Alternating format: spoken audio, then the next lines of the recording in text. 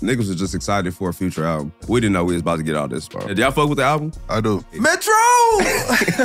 But the first song I heard was like that. And I was like, damn, Kendrick Lamar really don't give a fuck about these niggas. And I love it. The first thing I thought it was like, whose side is B here and on? Yeah, you know, I'm Future Hendrix to the death. I just feel like Kendrick killed shit. Don't get it fucked up. He did, but I just think he can't come out, drop some shit, and then be on the shit he be on his regular album. He ain't on that. You are, though. You coming out talking shit, you hopped on a crazy beat.